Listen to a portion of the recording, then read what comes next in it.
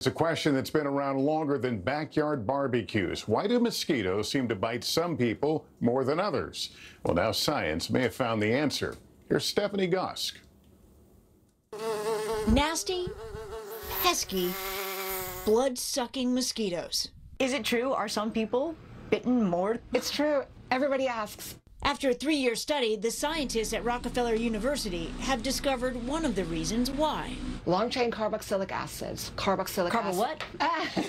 Carboxylic acids, which is a fancy technical term for these greasy molecules that live on your skin. Bacteria eat those acids and create a stink. Limburger cheese, stinky cheese, blue cheese, feet, foot odor. That's the smell? That's the smell. And some of us smell more than others. The standout during the study was subject 33. We found this exceptionally mosquito-attractive person. Scientist Maria Elena Deobaldia led the research. Nylons worn by the subjects were placed in a device she built herself. The mosquitoes were drawn to the strongest smell. When you put them head-to-head, it's striking. The hope is that these results will improve repellents.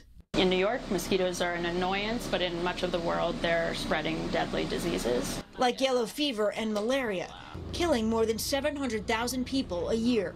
Better repellent will save lives.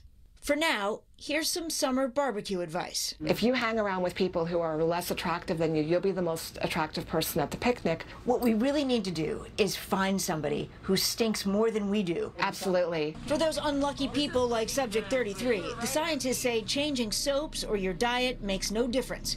The mosquitoes will find you. Stephanie Gusk, NBC News, New York.